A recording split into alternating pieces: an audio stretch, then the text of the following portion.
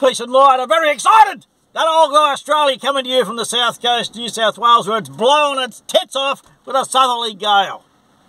I can do a big Kev. I'm so excited.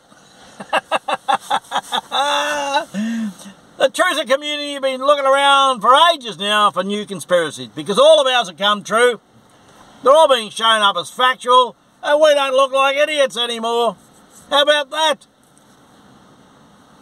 So, have we got a conspiracy theory for you?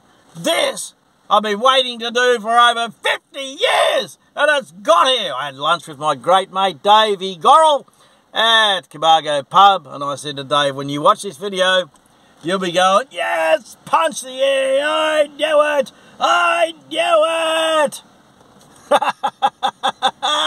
So what is it, you ask? What a cracker. The greatest conspiracy theory exposed ever. I love it. The highest rating TV show in America is the Tucker Carlson Show, and I don't give a rat's piss what you think of him. The Tucker Carlson Show is the highest rating show in America.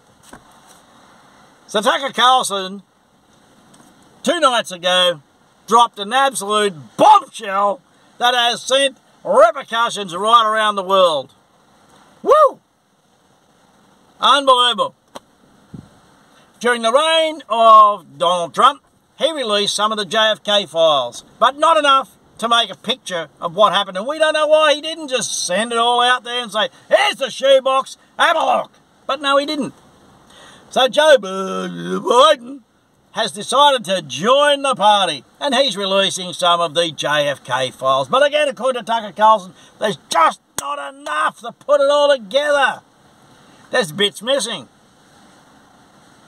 Tucker Carlson got to sit down with a person responsible for selecting the files to be released. And this, according to Tucker Carlson, is the conversation he had with them. Are you ready? Buckle up, Buttercup! Woo! His first question is, or was, why didn't you just release the entire JFK files? Why don't you say, look, here it is. Everybody involved with this is dead. What's it matter? Here it is. And they said we couldn't do that. First of all, because the public would lose faith in the American government and it would absolutely send shockwaves around the world. Second reason was that you can't piss off the CIA. As the famous interview with Chuck Schumer said, the CIA's got 7 waves from Sunday to deal with people when they're peed off. So, that led to the big question from Tucker Carlson. Really? So, are you saying the CIA was involved in the assassination of JFK? Drum roll! Yes, they said. Not only was the CIA involved in the assassination of JFK, it is documented, and I have seen those documents. We are not allowed to release them. Those are the ones we're keeping back. Boom! Bitches! So now it's going to be a waiting game to see what happens here. This has sent shockwaves throughout America and the world. Woo! We told you so. The magic bullet theory. Hey?